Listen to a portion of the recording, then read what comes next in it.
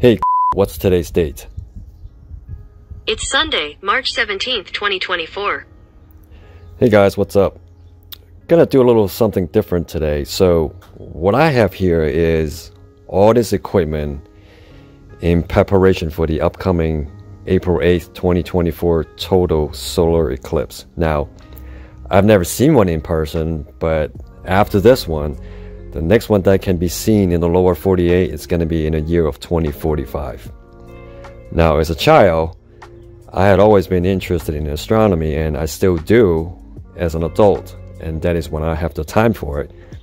You know, like finding Mars, Jupiter, or Venus, whatever. They're pretty much up there in the sky, and I can do that on my own time with a clear sky. But total solar eclipses are rare and can be seen on average once every 400 years from any one place on Earth. So they don't exactly come to you.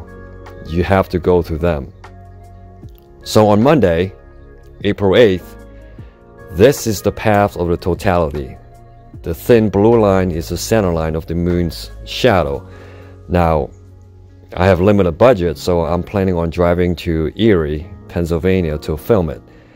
And since the sun will be in the southwest direction and descending in the afternoon, the tree lines at the state park will be an issue. So I'm gonna have to find a spot somewhere in and around the city limit of Erie.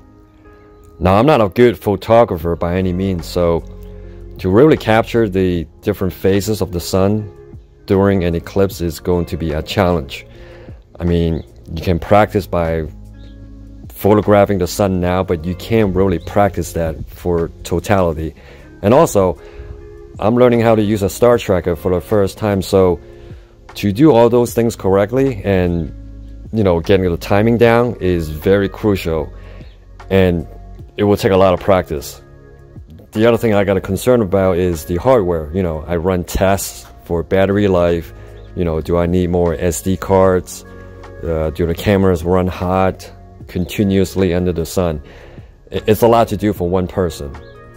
So while it's important for me to film it and, you know, take pictures and all that, the last few days I just kind of realized that, you know what, it's the experience and memory that counts. You know, when it's actually happening, you know, like look up, look around, just soak it in for those 3-4 minutes of totality.